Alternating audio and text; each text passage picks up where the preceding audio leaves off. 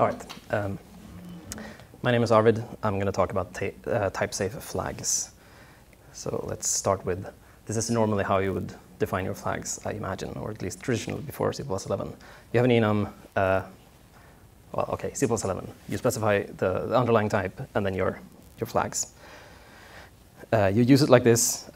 Say you have a variable uint8. You can OR your enums together. You can have a function that takes a uint8. You can OR them together and pass them in. If you don't want to pass a flag at all, like none set, you just pass a 0 to that function. If you have a variable, a uint8, you can test whether a flag is set by ANDing it with one of your flags. There's a type safety problem. If you have lots of different kinds of flags in your program, you might want to be extra careful to make sure that you don't ever mix the wrong flags with the wrong field. Different flags with different types. So this is kind of a motivating example. I'm not sure if you can see, but this is converting one category of flags called M into another category of flags, specifically the Win32 create file flags. There's a bug here. Maybe you can all spot it, but basically you need those parentheses because everything after the first colon, it's just integers. Their flags, my flags, everything can just OR together. So this was actually a real bug that I discovered after turning my flags into proper types. So what's the solution? A popular solution is to use an enum class. So that looks like this. You insert class in your enum definition. You define all the interesting bitwise operators for your enum class. You use it like this. Instead of uint8, you say flag t. In this case, you can OR them together. You can have a function that takes a flag t. You can pass in your flags. Notice that you can't pass a 0. There's no automatic conversion from integer 0 literal to your new flag, so you have to default construct it, which fortunately, if you don't have any other overloads, you can just use the empty braces. If you have a flag and you want to test, you have a variable flags and you want to test whether the flag is set, you would like to be able to do this, just AND, right, and see if the flag is set, if it's true. This doesn't work because the result of the AND operator is another flag's t. It's not bool. It's not something that's convertible to bool or an int. So it doesn't work in an if expression or if condition. And there's no way to define a free function, a free operator bool, sort of conversion operator for an enum class.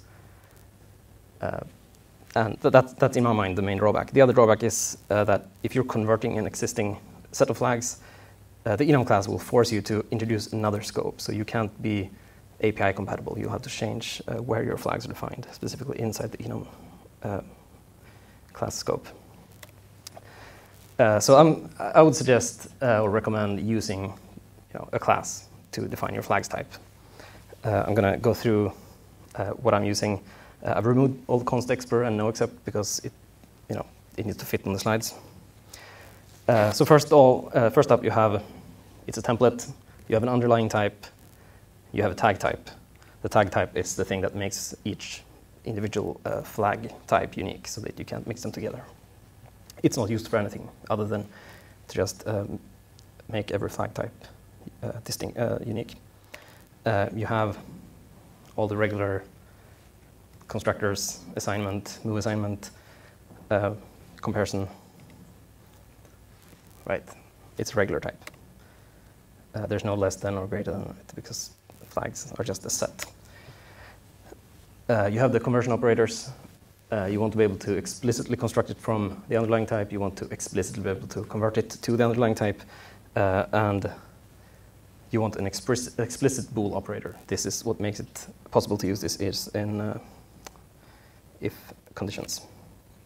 And then you have all the regular binary operators that you would expect. This is how you use it. First, you define your flag type. In this case, the underlying integer is uint8, and then you just say struct color tag, for instance. And instead of enum values, you create static const exprs for each flag. Say 1, 2, 4. You can create a variable or your flags together. You can have a function that takes a flag, can OR flags together and pass them in. And similarly, there's no 0 to say that you don't have any flags. So you have to use the empty braces to default construct the flag. If you have a flag variable, you can test whether a flag is set with the ampersand. And in this case, since we have the operator bool, it will just work. So it will look good. So the other aspect of flags is, how do we assign values to our flags? How do we know that we don't accidentally assign, say, more than 1 bit to some flag or the same bit twice? So if we, for instance, would just use, assign them like this, 1 to 4, it's easy when it's low numbers, but are we sure those last 2 ones are just represent a single bit? Normally what we do is we align them and we use hexadecimal, and then kind of, it should be 1, 2, 4, 8 shifted. Can we do better than this? We could perhaps use binary literals these days. It's quite verbose, too verbose to even fit on the slide here. Those last 2 are bit 17 and 18, I believe. So I propose another way of doing this. You can define a bit type. It can't do anything. It represents an integer. The only thing you can do is to create it from an integer and explicitly cast it back to an integer. We create user-defined literal operator called bit, for instance, or something else. And we add another constructor to our flag type that takes a bit, and it sets that bit. That's the static cast to get the underlying integer back.